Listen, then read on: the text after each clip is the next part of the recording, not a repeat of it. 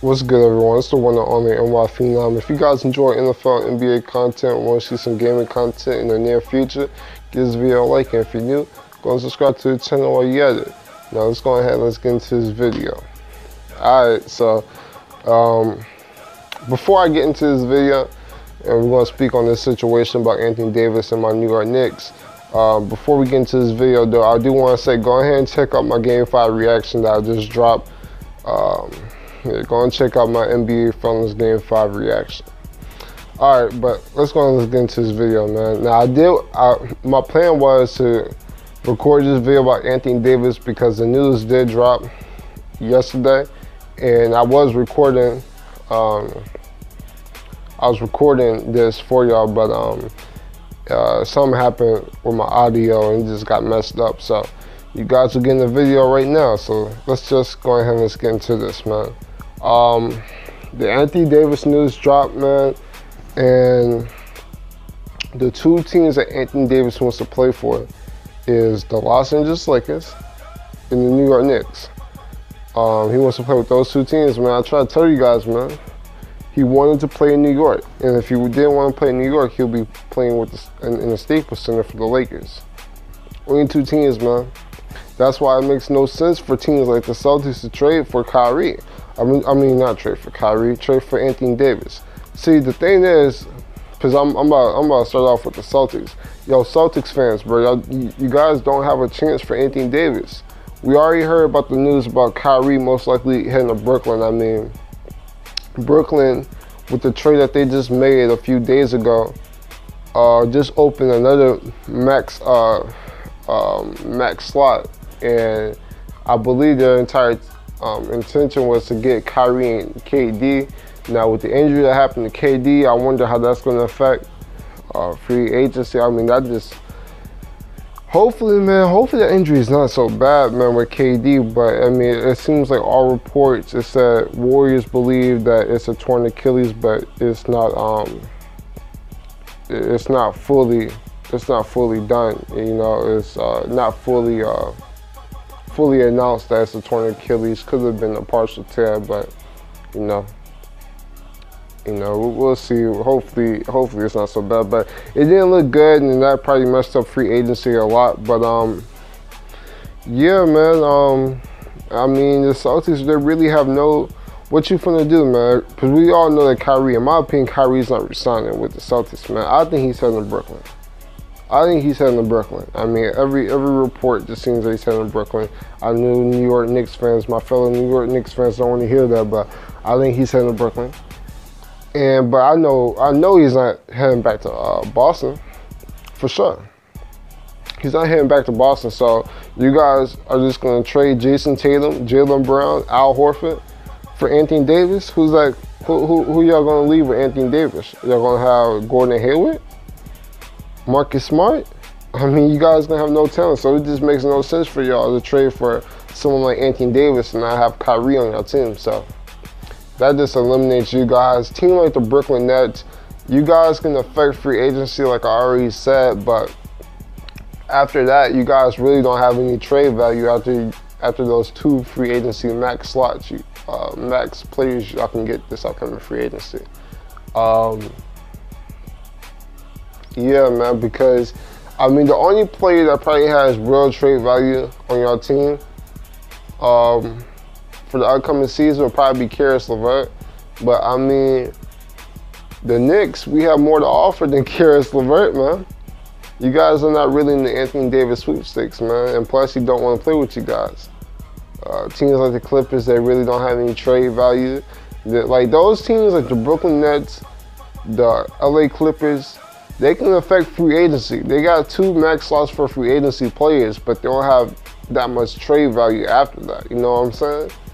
Maybe you guys can get that, but who knows? But like I said, man, the two teams, man, that you know are really in the Anthony Davis sweepstakes are the Lakers and the Knicks. And let me explain myself with the Knicks. No, matter of fact, let's speak on the Lakers real quick.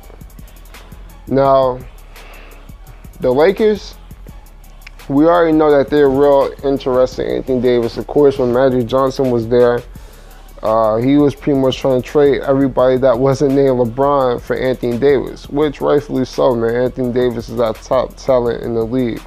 But, I mean, their trade value, they got players with trade value. But in my opinion, the player that had the most trade value on that team, besides LeBron, of course, was Brandon Ingram. And we already know what Brandon Ingram was dealing with that blood clot in his shoulder.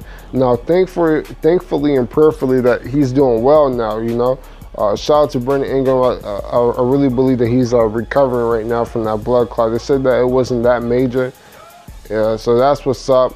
But, you know, that's great because you never want to see injury on anyone. But, you know, his trade value probably still diminished a bit. You got Lonzo Ball, who the Pelicans, did the Pelicans even like him? I don't know. But I mean, Lonzo Ball has some potential, but the Pelicans already, you know, they already declined the offer with Lonzo Ball.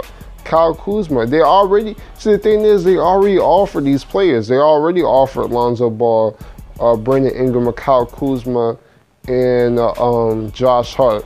I mean, yeah, that was a different Pelicans GM, but I mean, that's trade value, but I don't think that adds up with the Knicks. I think we have more to offer. I mean, yeah, you got Kyle Kuzma, Brandon Ingram, but like I said, Brandon Ingram trade value diminished with that blood clot injured. And I mean, Kyle Kuzma is pretty good, but see, this is my thing with Kyle Kuzma.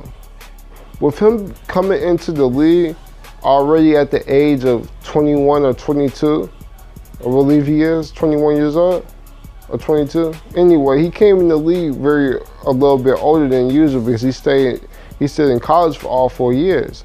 So we already seeing some of the peak of Kyle Kuzma right now. Like his potential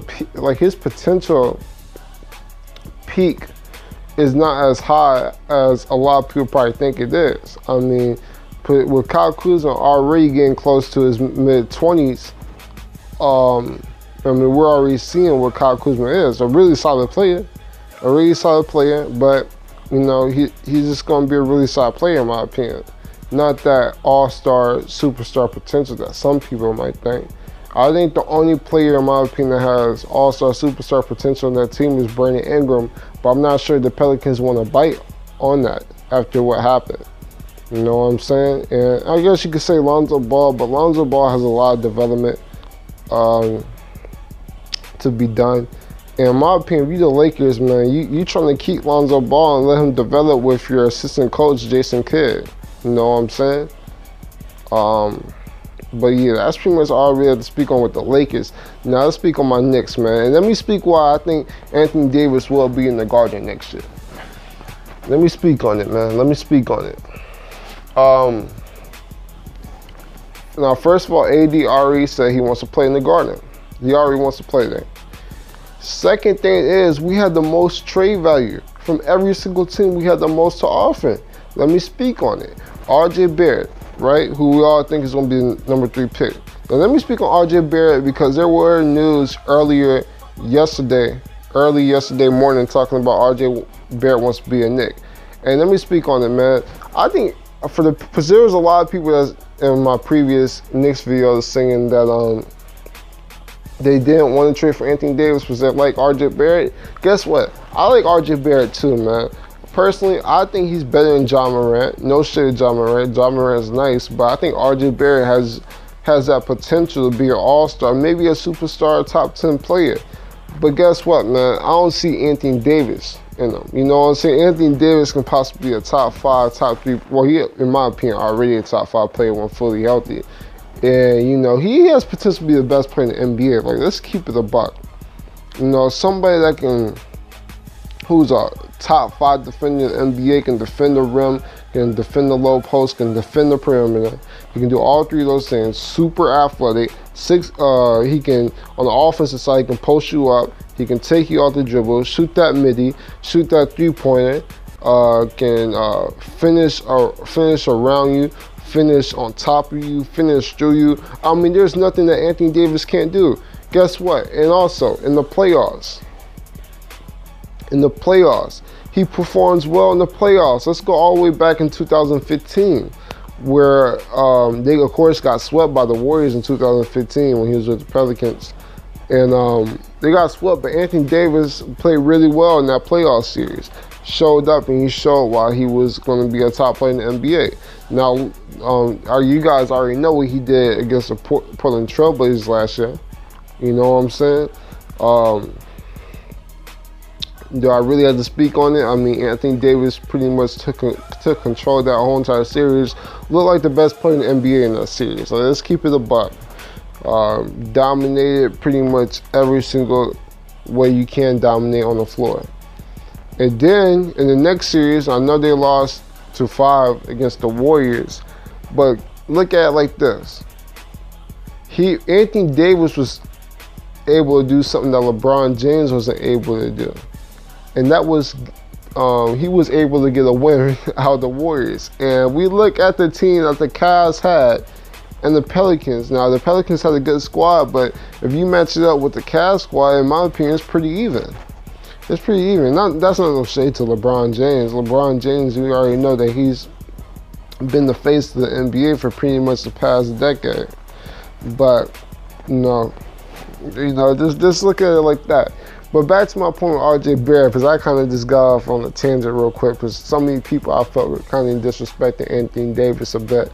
So I had to tell them how good Anthony Davis really was and really is. But, RJ Barrett, like I said, I would love to have him as a Knick, but to get Anthony Davis, man, I would ship him.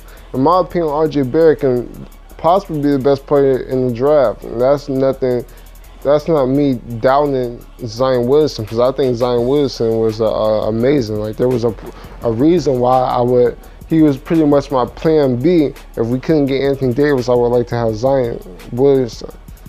But RJ Barrett, in my opinion, he can do pretty much I think he has potential to be pretty much like a taller, or not taller, but he's physical, he's big, he can handle that ball, he has potential to be a great defender. And I think RJ Barrett can be a top player in this draft, man. So it's like no shade that I'm saying to RJ Barrett that I don't want him on the Knicks, but Anthony Davis is a once-in-a-generation player, and I don't think we can pass that up. So, would I like to have RJ Barrett on the squad? Would I like to draft him? Yeah, if we weren't able to get Anthony Davis. But for Anthony Davis, man, I'm going to want Anthony Davis. Now, I just got on a big tangent for the past 5 minutes. I think we're already at a 12-minute point. I need to go ahead and wrap this video up. So let me speak why we had the most trade value, because I don't even think I discussed that. The reason why he had the most trade value, of course, is that 3rd overall pick. We can actually how can the Pelicans pass up on a chance to pair Zion Williamson up with his former teammate in college when he last year at Duke with RJ Barrett? Can they really pass up a Zion Williamson and RJ Barrett pairing for the next 10 years? Can they really pass that up? Plus, we have Frank Ntilikina, who some people think he's been a draft bust. Well, this dude has potential to be a top 10 perimeter defender in this league. You know what I'm saying? So we got some young talent right there. We have Kevin Knox, which I would love to keep Kevin Knox, to be honest with you, but like I said, for all these players, man, I would like to keep them, but we have to give them up for Anthony Davis, man. We got to move him. That's just how it is. And I think Kevin Knox has all-star potential also. I like the way he can score the ball. But, for Anthony Davis, man, we got to move him out of here. We can give up him. We got Mitchell Robinson, who I would kind of want to keep. The 2 players I really, really want to keep out this, out the Anthony Davis trade that's already on our team is Mitchell Robinson, Money Mitch, and Dennis Smith Jr. Money Mitch and Dennis Smith Jr. We can find a way to keep those 2 players while getting Anthony Davis on our team, I think we'll be put in a great position, man. That would look really good. That would really look really good, man. Like that would be my personal, like, if we can find a way how to keep them out the Anthony Davis trade while getting Anthony Davis, I think that would be perfect. And that would be perfect. So if we could find a way to trade that third overall pick, who we all think is gonna be RJ Barrett, Kevin Knox, and Frank Ntilikina for Anthony Davis, I would do that in a heartbeat. So yeah, that's pretty much all I really want to speak on with this. This video is probably went everywhere. I promise the video that I originally recorded of this was a lot better. But, you know, that's just what happens sometimes, man. You got to make sure that everything's all right, man. That's just a life lesson. And there was reports also today talking about the Knicks are hesitant to trade for AD because it's similar to the Carmelo Anthony trade. Look, man, you can't pass up on an Anthony Davis once-in-a-generation player, man. Point blank period, man. Point blank period, man. You know, to gain something, you gotta take a risk, man. And you gotta jump on this risk, man. That's pretty much how I'm gonna speak on that, man. The Knicks better not flinch on this trade and let Anthony Davis head to the Lakers, man. I'm gonna be very sick if that happens. But yeah, that's pretty much all I really want to speak on, man. For my fellow New York Knicks fans, you know, don't share the comment down below. I know you guys probably disagree with me. You know, I never shy from a debate, so go ahead and comment how you guys feel. But that's pretty much all I really want to say about this video. If you guys enjoy NFL, NBA content where I'm covering news on the daily, want to see some gaming content in the near future, ready for my team previews once the NBA final, NFL team previews once the NBA finals ends, give this video a like, and if you're new, go and subscribe to the channel while you get it. I'm the phenomenal one, and I'm out. Deuces.